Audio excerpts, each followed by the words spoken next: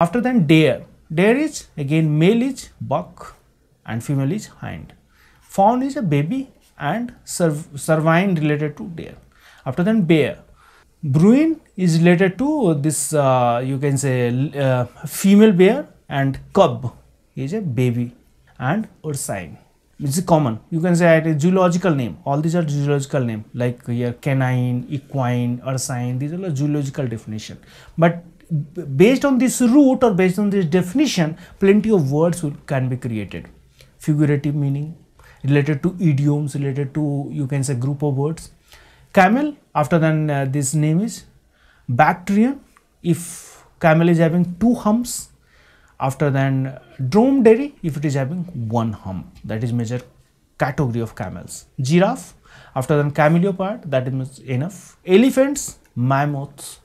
Mammoth, another sense is very huge, very large. Pachyderm, pachyderm we can use for like next group of animal, that is hippopotamus also, that is also pachydermic.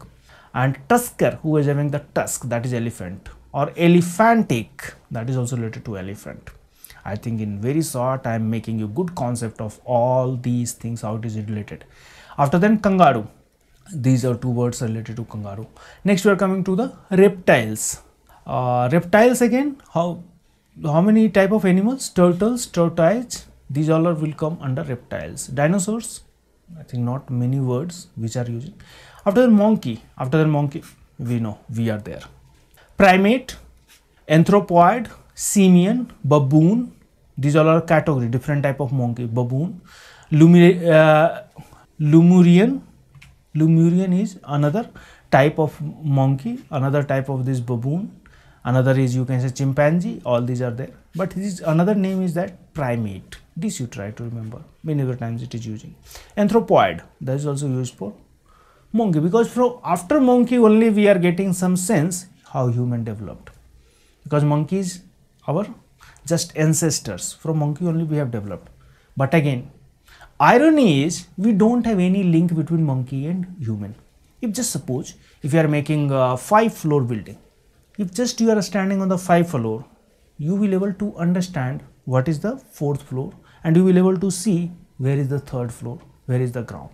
If just suppose between ground and 5th floor no connection is there, then can we believe we are on the 5th floor? It is difficult.